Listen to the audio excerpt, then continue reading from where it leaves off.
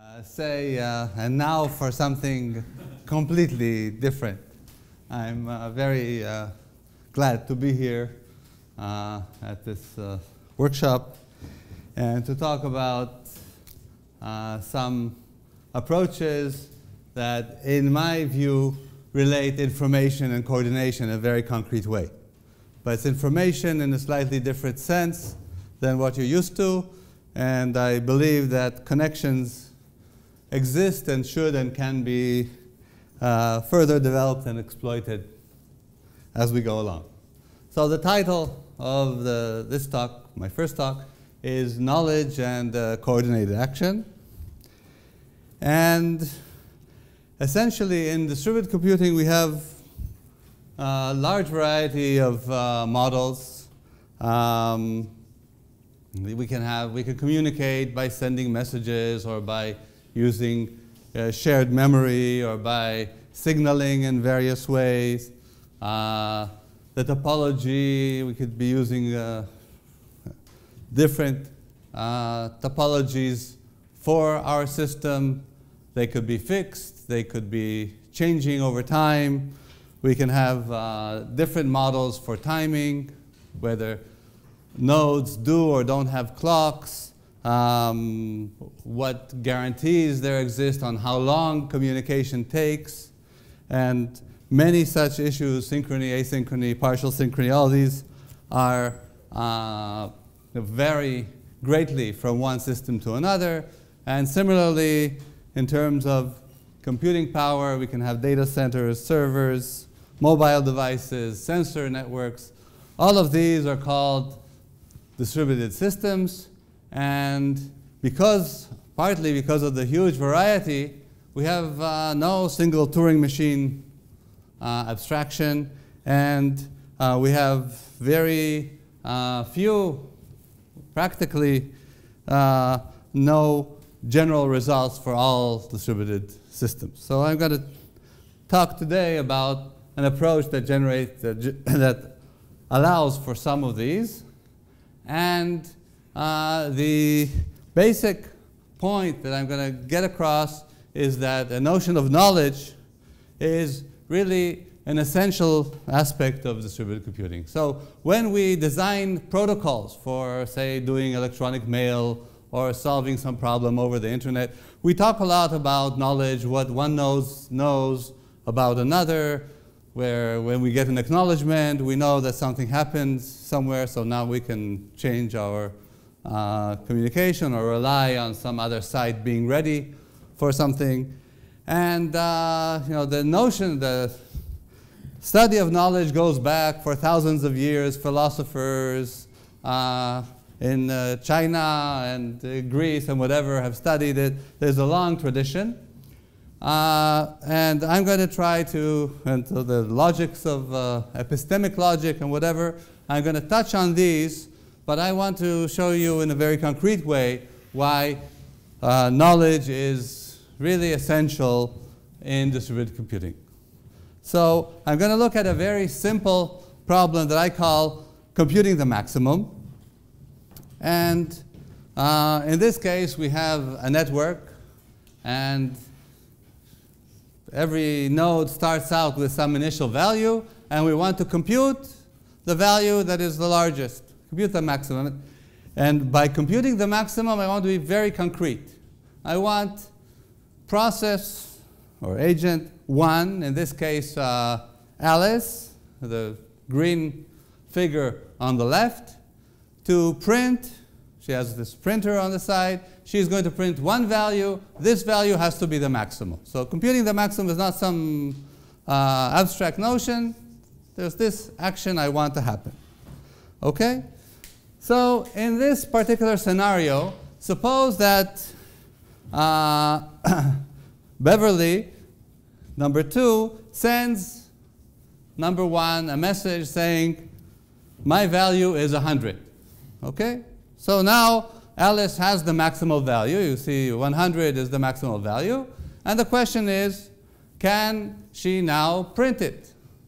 And generally, I haven't given all, I haven't described the situation very generally, but typically we would say no. if we assume that every process only has initially access to its own value, then receiving the maximal value is not enough in order to print it. Because Alice doesn't know what other values may be in the system, even though all the other values are smaller, and 100 is the maximum. There's another scenario that Alice can consider possible, in which process 3 has a larger value. Okay? So even though she received the maximum here, she can't print it because she doesn't know that it's the maximum. She thinks maybe there's a larger value. Okay? So one can say, fine, not seeing all the values, we can't expect Alice to print the maximum. But in fact, you don't really need to collect all the values.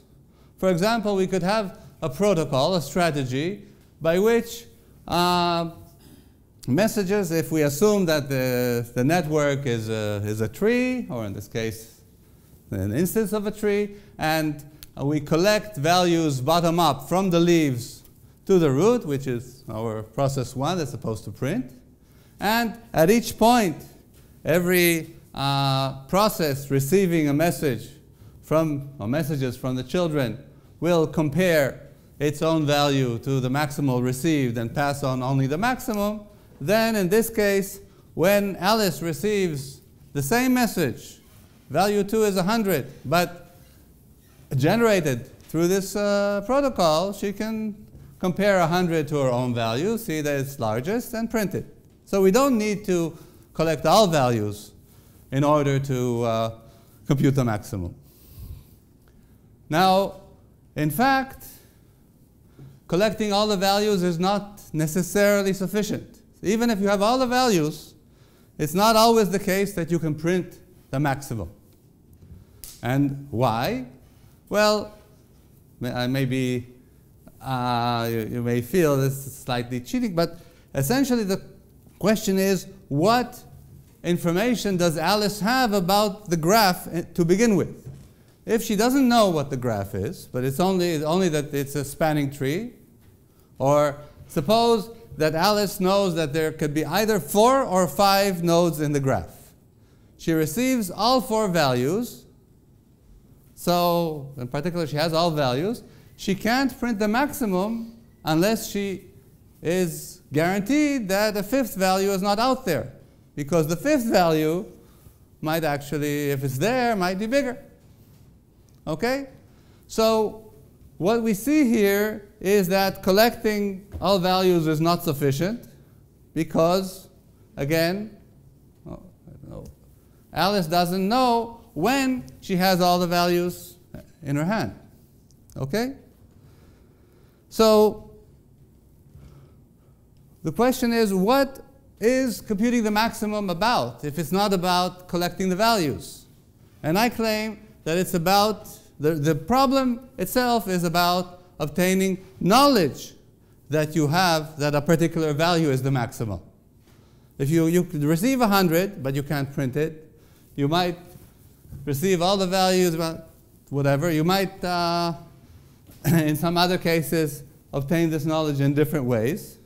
But the point is that computing the maximum is about, the essential problem is reaching a state in which there's a value, and I know that this value is largest. Okay? So, in fact, knowing that the maximum is C is the necessary condition for printing C in the definition of the problem. And knowing this is actually, turns out to be necessary. And, well, if you know that the maximum is C, then assuming that the notion of knowledge we talk about is constructive, then it's necessary and sufficient. I mean, you can't print a value unless you know it's the maximum. If you think there might be a bigger one, you can't print it. And once you do know it's the maximum, you can print it. Okay? So, any questions? I mean, I'm going to define the notion of knowledge soon, which is consistent to this scenario, but any questions about this example so far? What? No, it's clear. Okay, yeah. Informal presentations. Yeah. It's not. So, knowing, how do we know this? Well, this knowledge can depend on lots of things. It can depend on the signals I received, the messages I collected. It can depend on the protocol. So, under one protocol, say bottom up, what we call convergecast, you can get just this one message. So, the protocol matters. What domain of initial values we assume matters, because if the values are just percentiles, I see 100, I don't care if there are a million values, I know it's the maximum. It depends on the network topology and what's known about it. It depends on what timing guarantees there are, how long I know, when do I know that I've heard from everyone? That depends on what we know about time and timing. It can depend on failures and on many other things. So the question of when this knowledge happens can be subtle, but knowledge that maximum equals C is really the essence of a problem like computing the maximum, which is a standard problem in distributed computing. The leader election, for example, is done exactly in this way. Now, this need, or this essential role of knowledge is not just relevant to this particular case. In fact, it's an instance of a very general principle. And this principle, informally, I write in this way. It says that if some condition phi has to be true when process I, player I, performs an action, a particular action A, or alpha here, then I must know phi has to be true when performing alpha. So if phi is necessary condition for performing alpha, then knowing phi is also a necessary condition for performing alpha. We saw computing the maximum was just a particular instance of this, and this can be formulated as a theorem. It took me 30 years to formulate it, and it will take 3 lines if we go really long and slow to prove it, but such is life. Now this really applies very broadly. So for example, suppose we look at a bank system and we have ATMs, and we have a necessary condition for the ATM giving me 100 euros is that I have enough credit in enough, high enough balance in my bank. Then, in fact, for the ATM to pay me, it should know that I have enough credit.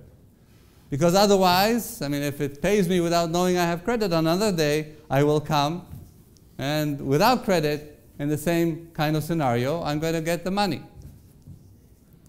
If, for example, a very classical problem in distributed computing is called mutual exclusion, where there's some critical section where, like a printer, where only one user is allowed to be using this critical section at any given time, or an intersection, or there are many examples of this.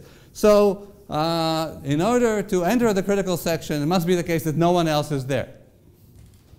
So if that's a necessary condition for entering the critical section, then knowing that nobody is in the critical section becomes necessary. And an example from life sciences. You know how jellyfish operates. Jellyfish sting us when we go into the ocean or into the sea. They have on their ligaments, they have these very tiny cells, and each cell has an arrow which is strung, which is sort of tightly packed as a spring, and when it touches your skin, it fires this arrow at, I think, 10,000 G, about 4 times a bullet, into our skin. So that's how it operates. But it doesn't sting itself. It doesn't sting a rock. And so if it's built, if jellyfish are built so that in order to sting, it has to be the case that what I'm stinging is not not my other leg, then I have to know that it's not my other leg. Now, who has to know this here? It's the agent performing the action, which is actually the cell. It's not, it's not the jellyfish that thinks that, oh, here's Yoram, great, let's sting it. It's the decision is made at the cell, and the cell needs to have some kind of friend or foe mechanism to do this. Okay, we can extend to others. Suppose my mother tells me never to jump headfirst into the swimming pool if there's no water, then I actually have to know that there's no water when I do that. Or if a judge is only allowed to send me to prison if I actually committed the crime for which I'm being awarded this punishment, then I should know this. Okay, so I call this the knowledge of preconditions principle, and one implication is that even though when problems are described to us, they're typically not formulated in terms of knowledge, every specification implies lots of knowledge conditions. All the conditions between actions and the world, actions and other actions or whatever, actually induce knowledge preconditions. And we're going to see an application of this later on. This, as I said, is a theorem which applies very broadly in distributed multi-agent systems, and it's part of a theory of knowledge in distributed systems that started in the 80s, and there's a book by Fagan and others on reasoning about knowledge, which is the basic book in the field, and I'm going to give you a crash course on this. The book is 500 pages, and hopefully Sasha will allow me. So how do we define knowledge in distributed systems? Or how do we think about a protocol or a system? Well, we identify it with a set of possible histories, a set of possible infinite executions. Okay, each one of these is an infinite execution, which is a global state, an initial global state, followed by another one, followed by yet another one, and so on. Okay, that's what a computation looks like. And here, because it's distributed, then at each global state, every one of the players has its own local state. So that's why you have different colors within each circle here. So a global state is a snapshot of the whole system. And a run is just an infinite sequence of global states. And the system, as I said, is identified with a set of these runs. So whenever, say, you have some program you can consider, or a set of strategies, you can consider all histories that they generate, and that gives you the system that you want to study when you're looking at this program or this solution. Now, within the sequence of global states in a run, we actually call points, where at every point, a point is a pair r comma t, referring to time t in the run r. So it's the tth global state within the run r. And we're going to talk about what is true or false at different points in the system. Okay, so at the point in the system, it could be true that x equals 0. It could be true that that, say, I received 5 messages from you, or whatever we want to talk about. The maximal value could be 100. And one can define a logic. To do this, I'm not going to focus on the standard parts of the logic, but the logic is going to have knowledge operators. So ki phi will mean agent I or player I knows phi, where phi is any formula that we inductively constructed. And I'm only going to focus on the clause for when knowledge is true. So a basic assumption in this is going to be that within a global state, each one of the participants has a well-defined local state. Your local state is the information you have when you perform an action. It will be typically the state of your memory, where you are in the program, but basically it's the information on which decisions are made. And we're going to talk about facts as being true at time t in some run R within a system R. And we're going to, the definition is going to be that agent I knows some fact, say the maximum is 100 or something like that, if at all points of the system at which this agent has the same information, the same local state, this is true. Okay? So Ki psi holds at time t in run R with respect to the system if psi is true at all other points rt in which I has the same local state as it does at rt. But time t may be different. What? T and t prime are 2 times, and in a system in which there's a global clock, they will have to be the same because you know, because your local state tells you the time. But in general, they can be different. What does it mean, different runs? You have different executions. So you have a program. It has different inputs in different instances. The adversary behaves differently, so you have different executions. You have a protocol. Think of a, say, cryptographic protocol. You have lots of executions. So you look at all possible executions. That will be the system that we reason about. You can add probability, although there's no, in my talks today, there will be no explicit probability in the game. Okay? So it's just the set of all executions of your protocol. So informally, the set of possible runs is known to all the agents.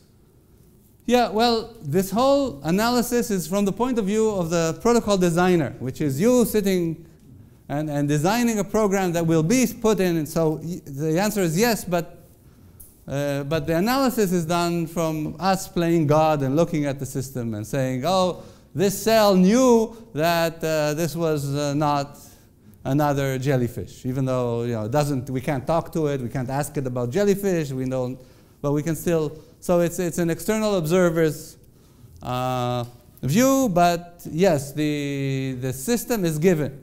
And in fact, that's a crucial aspect of the story. So the same definition in pictures.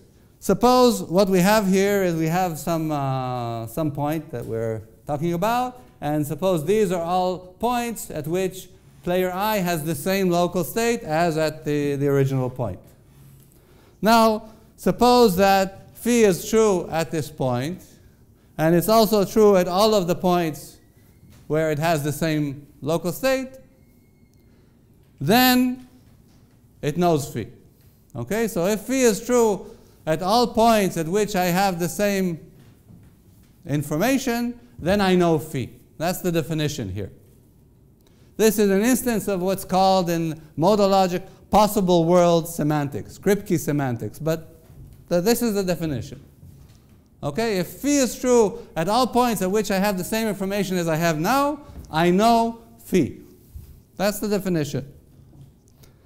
If there is some point, equivalently, if there's some point that I consider possible, that means I have the same information there as I have here, so I can't tell them apart, then at which phi is false, then I don't know phi.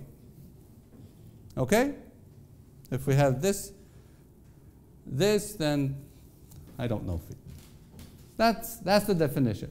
So what's important is that my information is identified with my local state. Okay, we have to, when we model things, the local state should capture the information available to you when you perform decisions. And ki psi, I know psi exactly if psi is guaranteed to be true given my local state and the system. Okay? And so this notion of knowledge is completely independent of any notion of computation, of complexity. I mean, I know, of course, all theorems of mathematics because they're always true at all points I consider possible, and so on. Okay, but this is interesting because I'm interested in questions that are not necessarily theorems of mathematics, but they result from some spontaneous events like what initial values were, or who received the message, who failed, and so on and so forth. Okay? So in this sense, I call it an information-based notion of knowledge because, so in this here, we don't know, in the original scenario, Alice knows that, doesn't know that the maximum is 100, but she sees 100, she knows it's at least 100, and so on and so forth. Okay, so now let's go, I want to prove, see, it may take a bit. So I want to prove, first of all, knowledge of preconditions, the knowledge of preconditions principle. So I'm going to say that a necessary condition for performing an action, so does I alpha will be true at some point if I is performing alpha there. Okay, between this point, RT and RT plus 1, alpha happens. So psi is a necessary condition for performing alpha in the system if whenever alpha is performed, psi is true. Okay, so my protocol satisfies this necessary condition if it never performs alpha, if psi is not true. So that's what a necessary condition means. And all of the examples we had before, dispensing cash is a necessary condition for having good credit and all these things. Okay. Now, I'm not going to define protocols in great detail, so instead I'm going to say that an action is a conscious action for an agent if, if I perform it at some point RT. And there's another point at which I have the same local state, R prime, T prime, then I'm also going to perform it at R prime, T prime. So my local state determines whether or not I perform the action. If that's the case, I call it a conscious action for I. Okay? So now, the knowledge of preconditions theorem says if alpha is a conscious action for I, and phi is a necessary condition for performing alpha, for I performing alpha, then knowing phi is a necessary condition for performing alpha. Okay, this is exactly just the formal version of my intuition. So here is the proof. Is it every action conscious action? No. So it depends on whether your protocol is deterministic or not, and so it's not. But typically, in many cases, if you think of definitely in synchronous systems, deterministic protocols, all actions are conscious, okay? But neither is true in general, but okay. But it's very broad. So, for example, okay, so here's the proof. Suppose that alpha is conscious for I and phi is a necessary condition for performing alpha.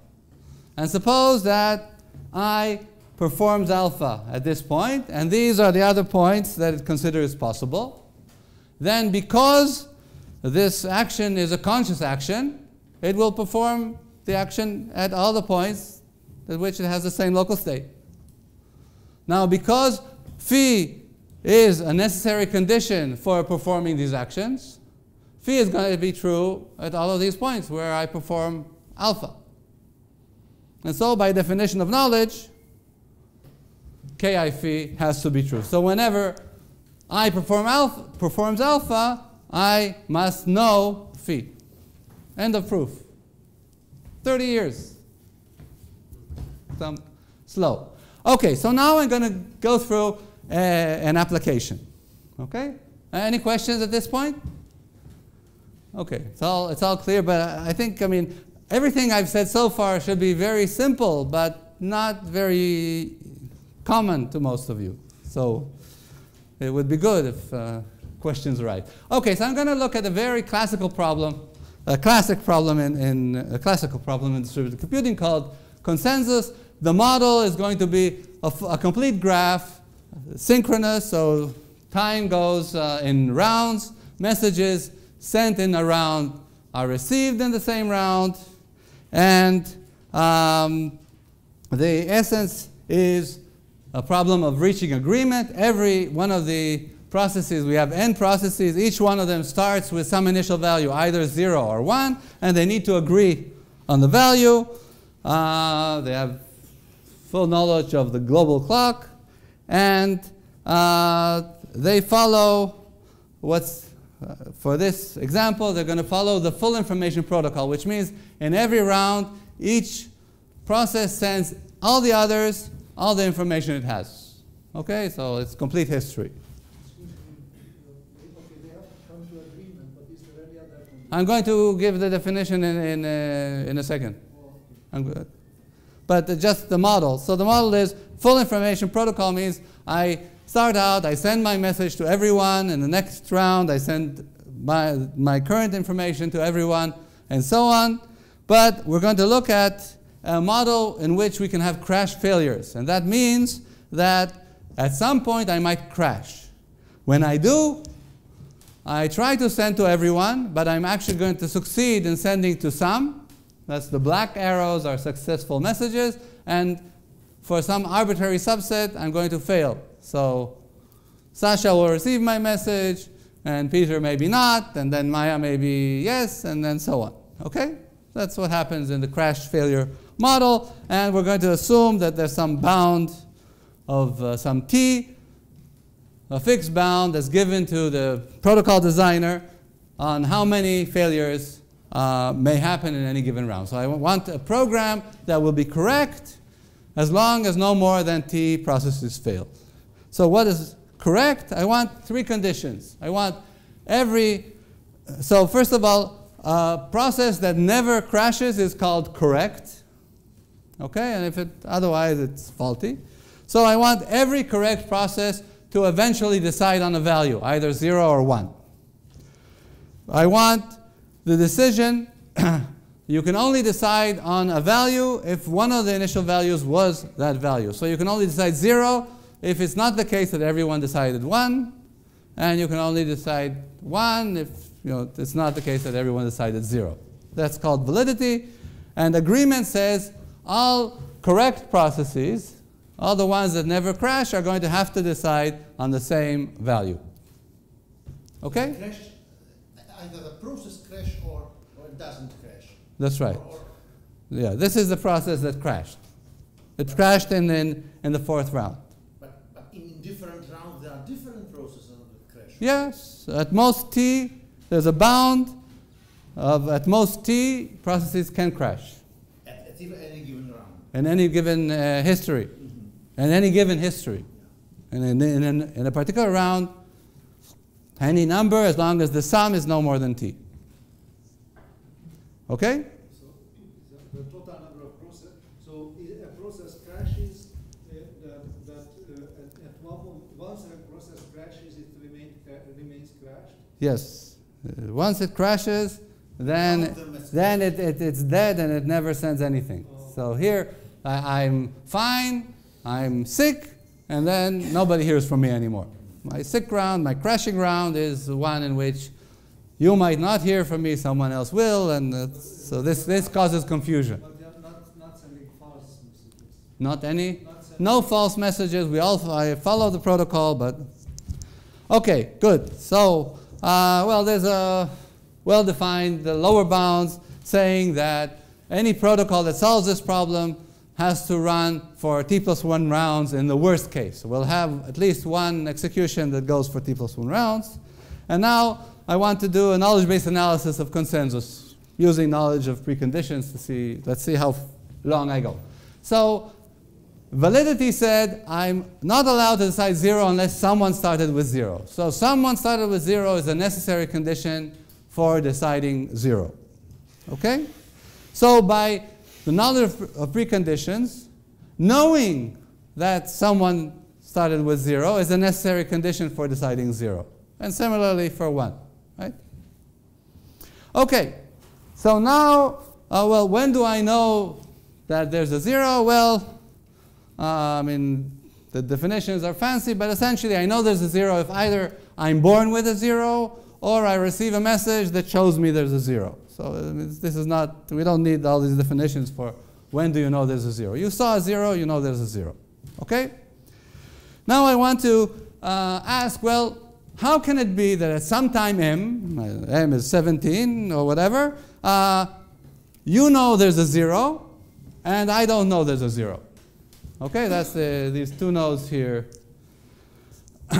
How can that be? Well, it's the full information protocol. If you know there's a 0, we're both alive, right? We haven't crashed. Yesterday, you were alive, you sent me a message, and I still don't know there's a 0, right? So that means, and I received your message.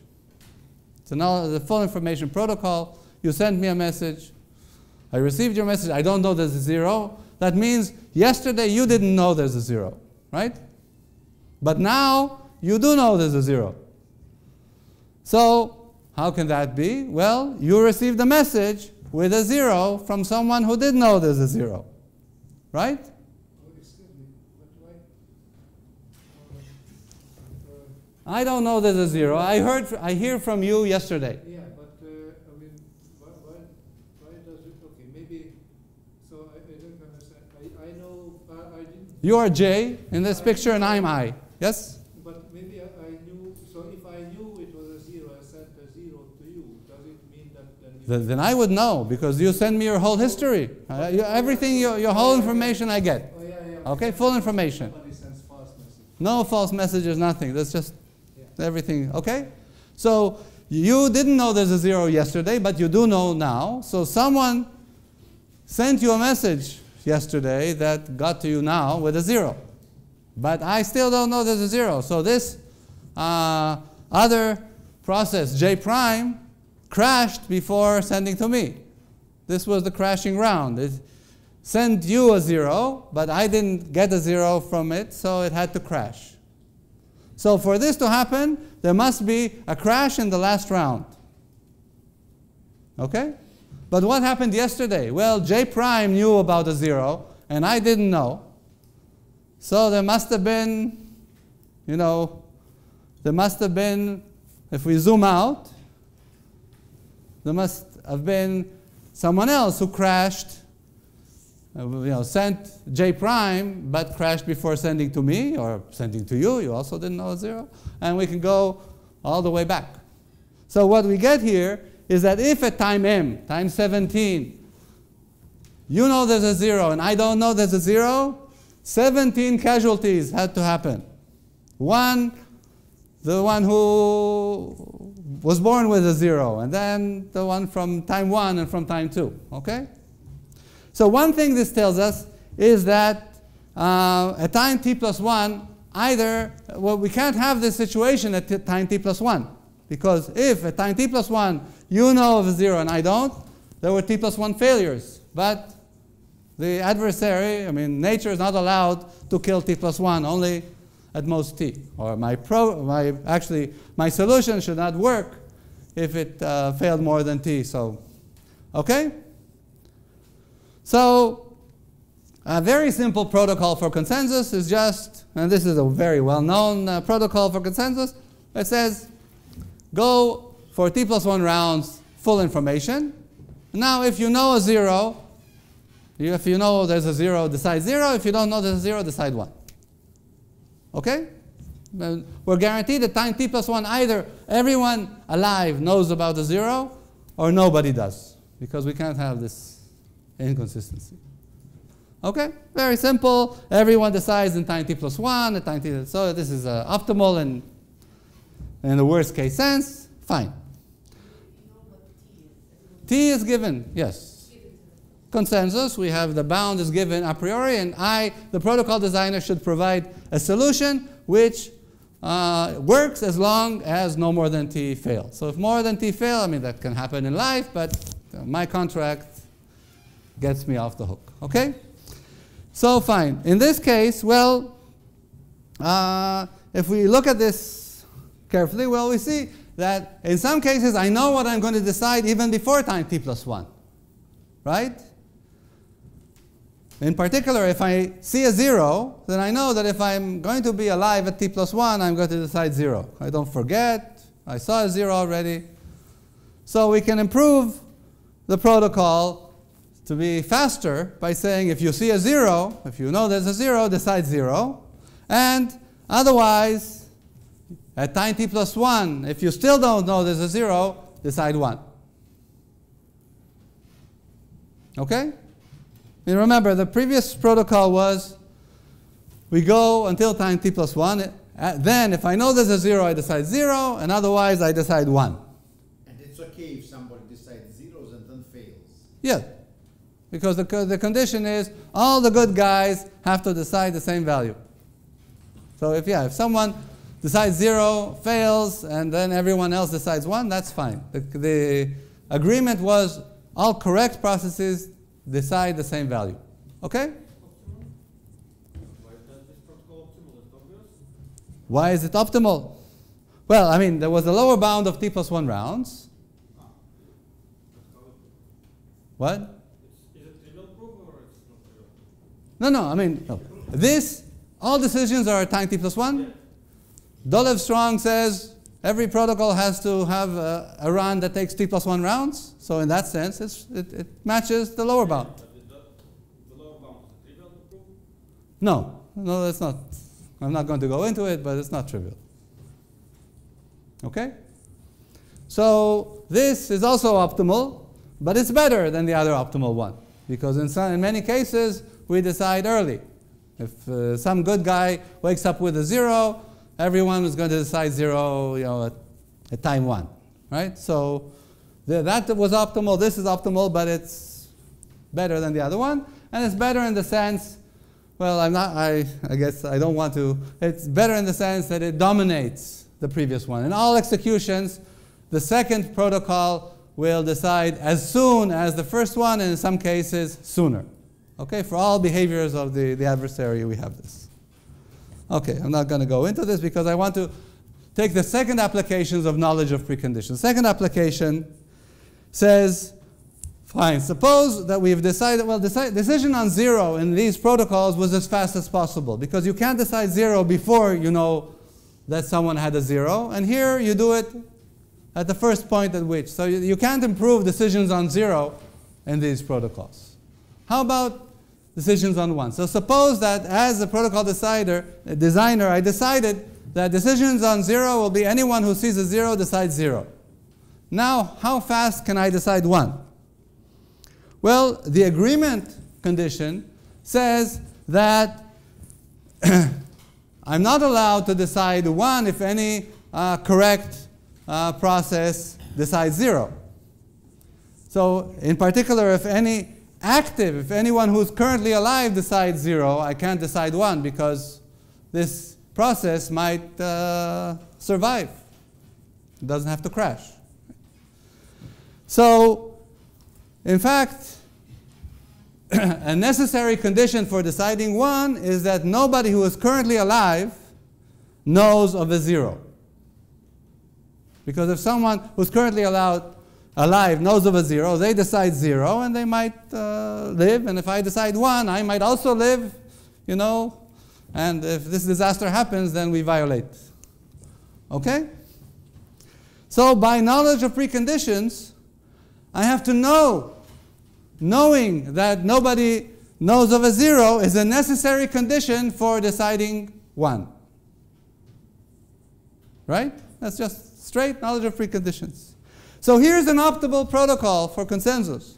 If you know there's a 0, decide 0. And if you know that nobody knows there's a 0, decide 1. So this, you can't decide 0 any faster. and you can't decide 1 any faster if this is your rule for deciding 0. Now, so When you say nobody knows, it's referred to the same moment.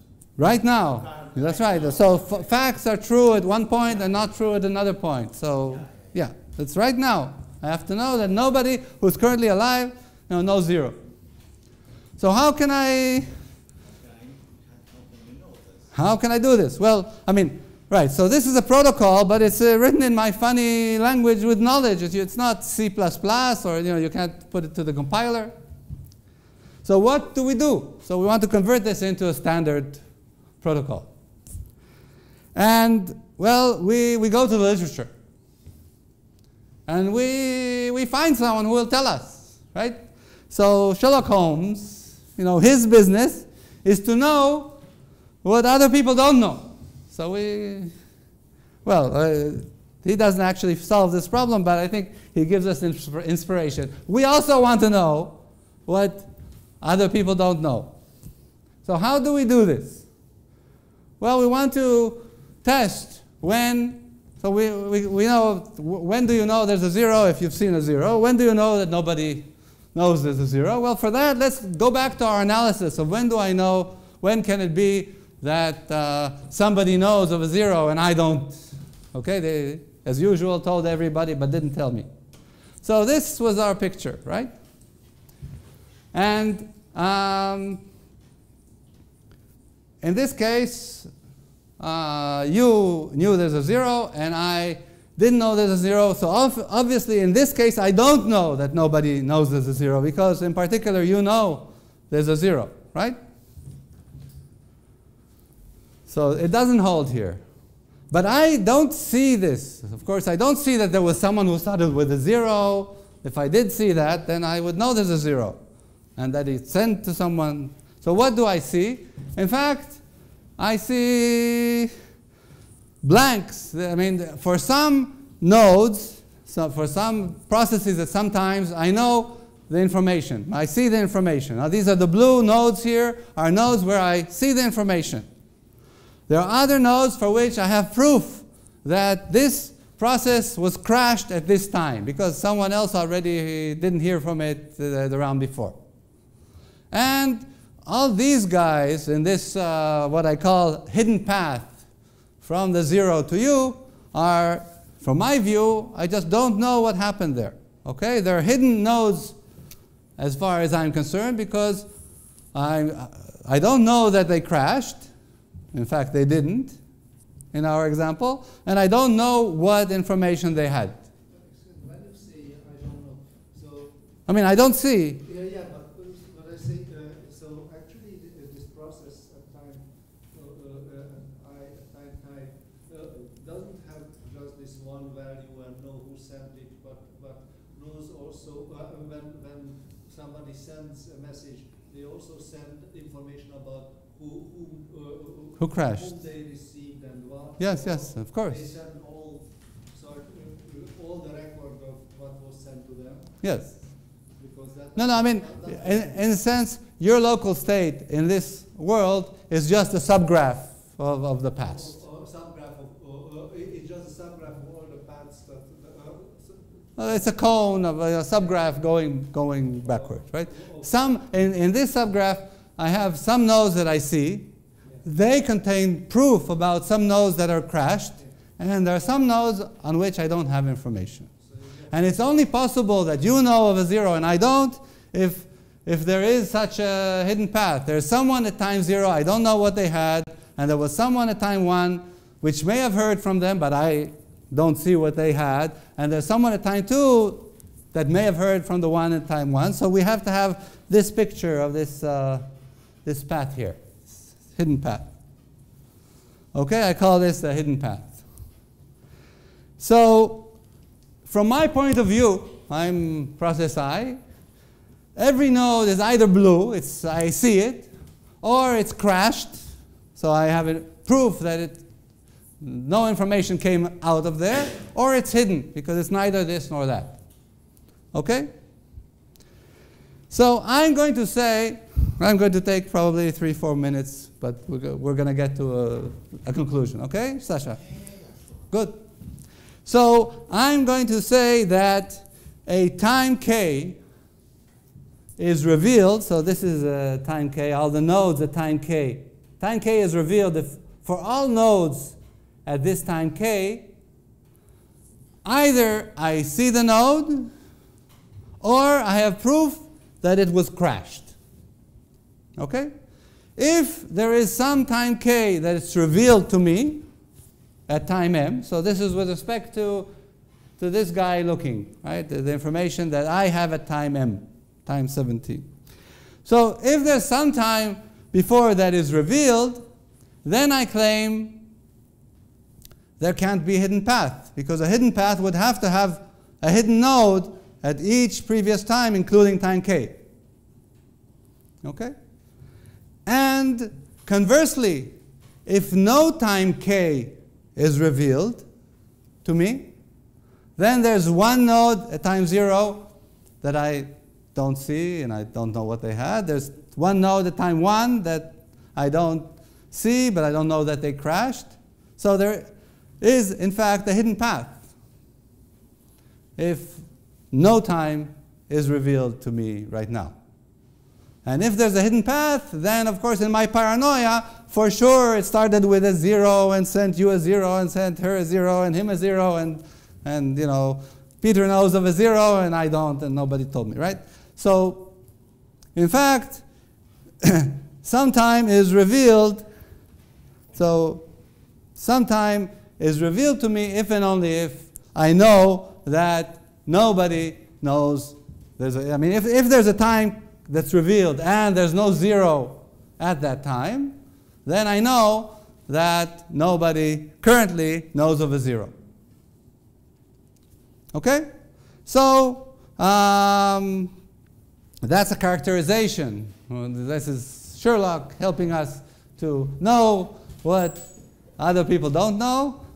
And I mean, this is just a depiction of any hidden path would be blocked by this revealed time. And so, in fact, our optimal protocol now reduces to, if you've seen a 0, decide 0. And if some time k is revealed to you and you don't know there's a 0, that's an else here, so if then you decide 1. So this is actually the implementation of this knowledge-based protocol that we had before. And this actually dominates the previous solution, but it's more than that. It's unbeatable in the sense that no protocol dominates this, because it does 0 as fast as possible and 1 as fast as possible as it does 0. The proof is a little more involved, and we can implement this, in fact, by looking at what we need, what information we need to look at in order to calculate these things. Then we can implement this not with full information, but with messages that on average have size log n. And so it becomes, comes from this terrible exponential protocol to something very practical. Does this protocol dominate all other consensus protocols? No, there is no protocol that dominates all other consensus protocols because, well, the protocol P2 or its symmetric protocol that goes to 1 as soon as possible. When you know 1, when you know there's a 1, you decide 1. So for any adversary, one of them decides after 1 round. So something that would dominate everything would have to always decide after 1 round, but the lower bound is t plus 1 for worst case. So show that some protocol or it's not essentially replace zeros and ones will dominate all other protocols? Mm-hmm. I don't think so. But So you mean that this protocol There is dominates two either? protocols that are max. There's only 2 protocols that are max. Can you show this? whether this and its symmetric, if then possibly this and its symmetric might dominate. So for any protocol and any execution, one of these would probably beat it.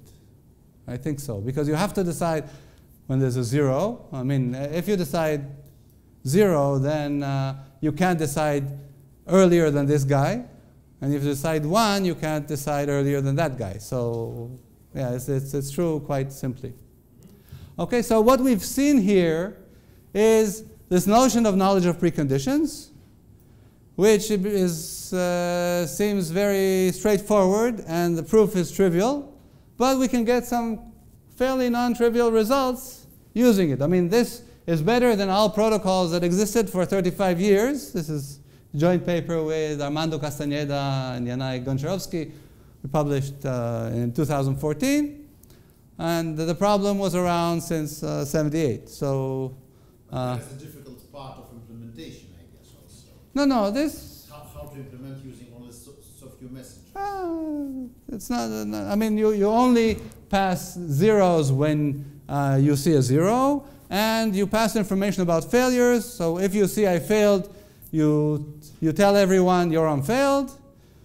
And if you discover that in fact I failed one round before that, then you also send that information. And if you have nothing to say in a given round, you send a ping saying I'm alive. And you can do, so that's the basis for the implementation. And so, I mean, there's nothing, I mean, you have to the details, but there's nothing difficult. The point of, I mean, this looks like trivial and obvious once we have these notions, but these notions were not around. So after lunch, I'm going to use knowledge of preconditions to analyze information about time and coordination in a more direct way. So it's going to be a different application of the same notions. Okay. Okay. So any question not asked yet?